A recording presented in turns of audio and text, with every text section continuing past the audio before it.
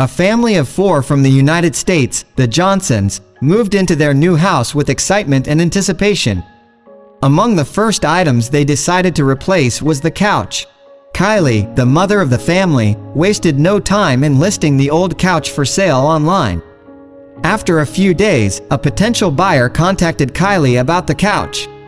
The interested couple came by to inspect it, and despite being warned about the missing wooden base in some areas, they were not deterred. The couch was comfortable, and they were happy with their purchase.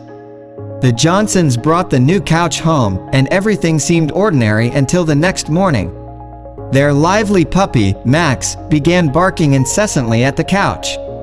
At first, Kylie dismissed it, thinking Max was just being playful or territorial.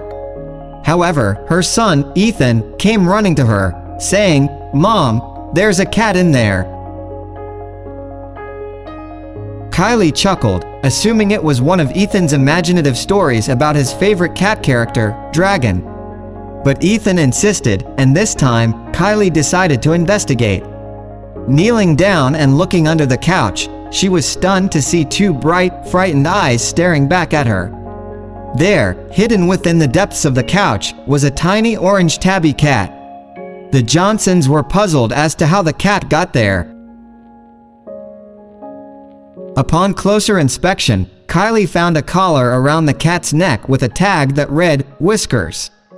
It was clear that this feline adventurer had a loving home somewhere. Determined to reunite Whiskers with his family, Kylie set out on a mission to find his owners. The only new thing they brought into the house was the couch, so they assumed that Whiskers must have stowed away during the transportation of the couch. It seemed like an unlikely and almost absurd scenario, but they had no other explanation. Kylie contacted the couple who had sold them the couch and inquired about the cat.